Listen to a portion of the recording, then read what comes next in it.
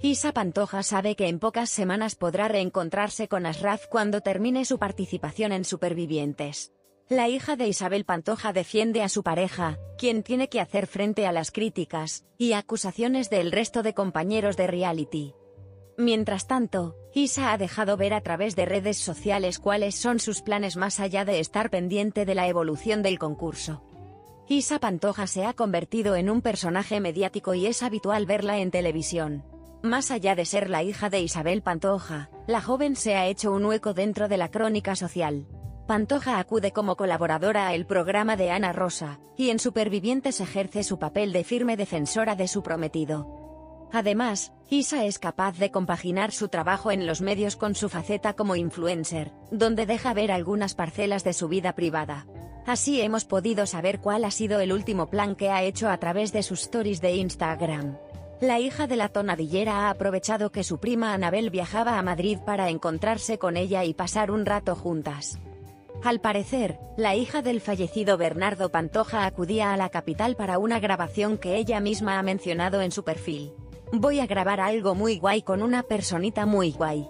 Pronto lo veréis, explicaba a su más de 1,5 millones de seguidores. Isa y Anabel disfrutaban de una comida en la que seguramente habrán aprovechado para ponerse al día de las últimas novedades en sus vidas. Aunque ninguna de las dos ha dado más detalles sobre su encuentro, lo que está claro es que Isa Pantoja le habrá contado a Anabel cómo van sus preparativos de boda. Tras 4 años de relación, la pareja, que tuvo que cancelar su enlace previsto para 2020 por la pandemia, por fin hará realidad su sueño. Llevamos atrasándolo tanto tiempo. Cuando salga, veranito y boda, contaba Asraf desde Supervivientes. Fue entonces cuando la propia Isa desvelaba que se darán el sí, quiero en septiembre, aunque no concretó el día exacto. En cuanto al lugar, si bien primero pensaron en Marruecos, finalmente el enlace tendrá lugar en Madrid. Anabel, por su parte, habrá aprovechado este encuentro para contarle a su prima cómo está su corazón. Hace pocos días trascendía que la sobrina de la Pantoja está de nuevo enamorada. En un principio se habló de que podía tener un romance con Samuel Chávez, ex participante de la Isla de las Tentaciones. Después, las informaciones apuntaban a que el hombre que ocupa el corazón de Anabel no es otro que el fisioterapeuta de su tía Isabel Pantoja.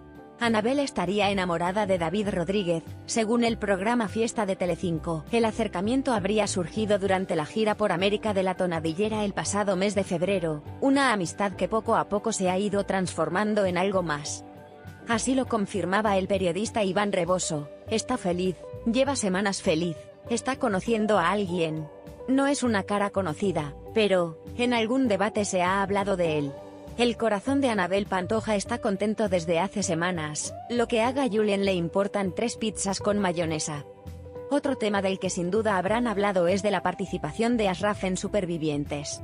Aunque Anabel ha confesado que no está pudiendo ver el reality en el que participó el año pasado por motivos laborales. Aún así, encuentra algún hueco para apoyar a Asraf, así como a sus primos Alma y Manuel, que ya han tenido que abandonar el concurso.